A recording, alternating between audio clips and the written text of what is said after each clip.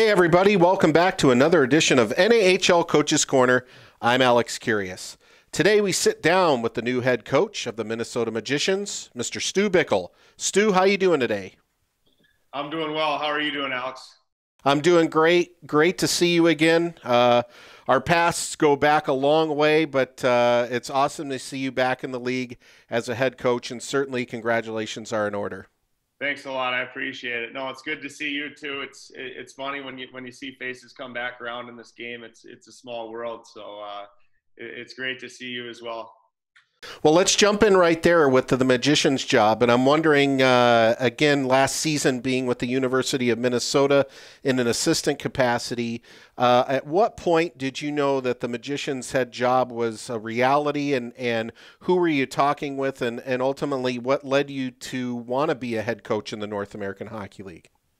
Well, so a couple things intrigued me about the opportunity. I guess going back to where it started, one of their owners had reached out to me, kind of in the midst of my search, looking at different options in coaching, different openings that would be available. Right in the middle of that, he contacted me and asked me if I would be interested in interviewing for the position, and the timing just kind of all worked out perfectly, and so I got a chance to meet with the group of owners, and being able to meet with them, it was easy to tell that they're serious about winning, and they want to build something here, and it was exciting to see that, and the emphasis that they're willing to put on the player development aspect of it, and the things that I'm trying to push forward. So overall, I just felt like it was a great fit, and I'm excited to get going with the boys.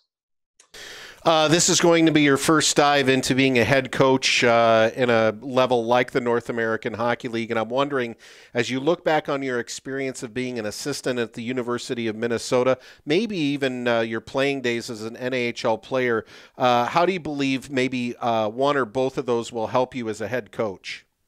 I think both will. That's a good question. And I think, in playing the game for a long time, and it allows you to play for a lot of different coaches. And so, I was unfortunate / fortunate in that I played for a lot of different teams throughout my pro career, especially. So having the opportunity to play in different systems, play for different style of coaches, and kind of see what works and what doesn't really work too. You learn a lot in that regard as a player. So that's really valuable in kind of helping you get your start in coaching and understand a room and understand players and things like that. And then getting into coaching the past couple of years here at the U of M, I was really fortunate to be in a really good situation with the staff there with Bob Motzko and Garrett Raboyne and Ben Gordon. Those guys all helped me along in understanding coaching, and there are certainly aspects of coaching that you can't pick up as a player. You don't really consider the things like managing a group of 25 guys and managing attitudes and egos and coordinating things and logistics things. There's a lot more that goes into it than just the X's and O's and individual teaching on the ice. So that's been a part of the learning process for me. But over the past couple of years, I've dove in and I've really had an opportunity to kind of participate in everything as a coach, and so I feel like I'm ready for this opportunity. I'm going to put you back in the time machine. You were part of a Southern Minnesota Express team in the North American Hockey League. That was a really good organization, really well coached, a team that went to the Robertson Cup Championship in Youngstown, Ohio that year. And I'm wondering, as you look back on your NAHL career, what did the league do for you then, and how has it changed as you look at the league today? The league is a little bit different back then. I think it was a little bit heavier. It kind of had that reputation a little bit. But the game's changed, and it's become faster at every level, and our game's adapted as well, and our league's adapted to that. We are a little bit of an older league, which I think is great in terms of how it prepares you for playing against older players at the next level. But I also think that there's a fit for every player, right? And so in my experience playing in the North American League, it was actually a situation where I had been in the USHL, and I just wasn't really developing at the rate that I thought I should be, and that I know I needed to play D1 hockey. So For me, it was better to go to the North American League and be on a power play and kind of, I guess, build a reputation for myself that I could play the game and, that I could play a role on a team and play a big role on a team. And so that kind of helped me forward. Then I continued on and played another year of junior hockey after that before going to college. But it was a really good stepping stone for me to just play a big role and understand the leadership component too of junior hockey. Your veterans are only 2-3 years experience in the league. But that's part of it. Becoming a veteran in junior hockey, I think, is huge. That's what college coaches want to see. Pro scouts want to see that leadership component.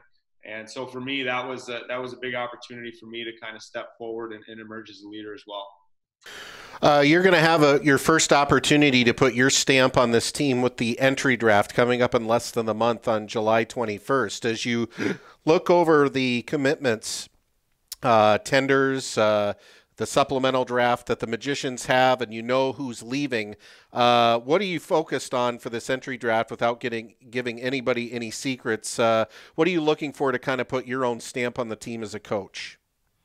Well, so I will be helping with the whole process, and I coached in the Elite League last year as well, and I've had a chance to see a lot of draftable age players, I guess, if that's even a term. But draft age players in our league, I've had a chance to see a lot of them play. So I will have some input there, but at the same time, we've now promoted an assistant from last year to director of player personnel.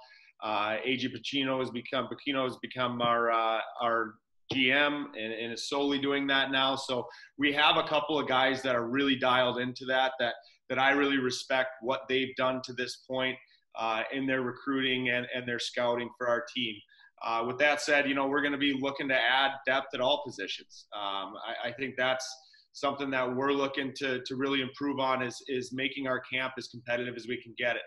So we're going to have our main camp starting in early August, and a big part of it is figuring out who we have to draft, who we have to invite on an open invite to make that camp competitive. And from there, our guys are going to have a clean slate. I'm new to the organization, so I think that's great for all of our guys to be able to come in and kind of reprove themselves and take a step, some of them, in their game. So I'm excited to get going. It's going to be a blast. I've already had an opportunity to talk to a lot of our guys on the phone. I've met with a lot of our guys. We had our futures camp this past weekend. Saw a few of our guys out there. So with our returning core of players, I really feel confident about that group and their ability to lead, as well as their playing ability. So I think we have a solid foundation built already, but obviously, yes, we're going to be looking to improve at all positions. Last question for you, Stu. You're right there in the heart of the state of hockey in the Minneapolis area, and I'm wondering, what is the state of hockey currently in your area? You just mentioned the futures camps. It was great to see the presence on social media, the young players coming out, finally getting into rinks. But give us a snapshot of what's happening in the area, how open are the rinks and things like that. Yeah, good question. So our area here in Minneapolis actually is kind of partway open, if I may.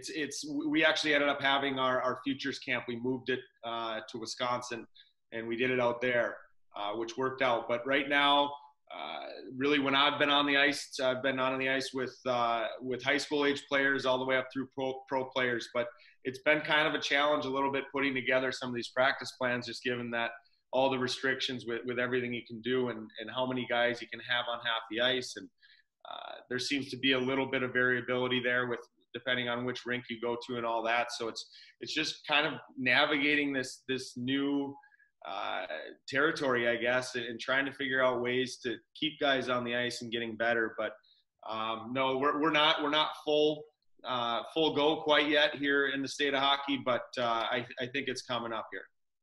Well, perfect. Stu, again, congratulations on the position. We're really excited to see what the Magicians bring to the table this year in that always tough Midwest division, and we know that they're in good hands with the first-year coach and yourself, and welcome back to the NAHL. It's good to have you.